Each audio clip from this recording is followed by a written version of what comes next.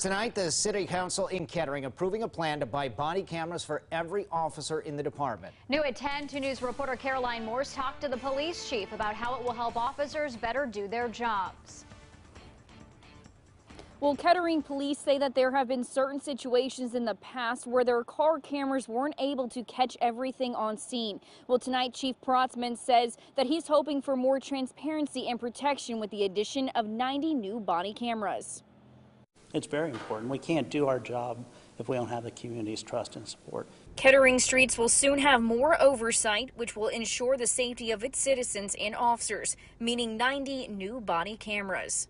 Like I said, we went to in-car cameras about 5 years ago, and we've had some critical incidents there, and it's just showed the great job that they do. So even though the public was calling for it, it was an easy decision for us to make. The Kettering City Council approved the purchase, which will cost more than $236,000. And Chief Protzman says it was an easy decision to make.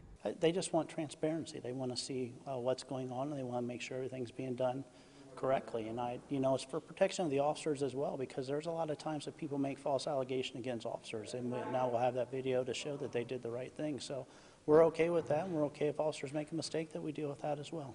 After taking advice from their own community, Chief Protzman says they're hoping the body cameras will help enhance the transparency, trust, and communication open with his community. And we have great support here in Kettering. We truly do. So to have that trust, it makes our jobs easier.